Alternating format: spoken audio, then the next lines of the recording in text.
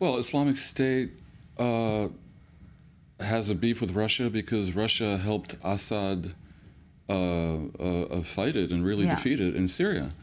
So it shows that, you know... So in mobster terminology, this is the contract IS has... I suppose. I mean, they really do have a beef with Russia over Syria, as I say. But beyond that, Muslim fundamentalists have for many years had a beef with Russia because of, you know, their demands and complaints and perceived oppressions in the various Islamic republics within the Russian Federation, from Dagestan to Chechnya to whatever. There's many, many of them.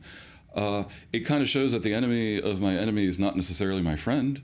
I mean, the West currently has enmity towards Russia, but it doesn't want terrorist attacks against Russian civilians.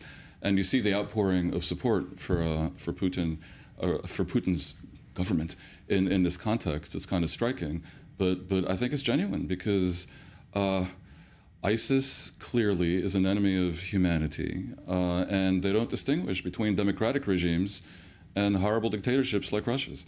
Now, and yet Putin is not using the term Nazis just like that. This is a term he frequently well, it's a term he throws around toward anyone he dislikes, from Ukrainians. Exactly.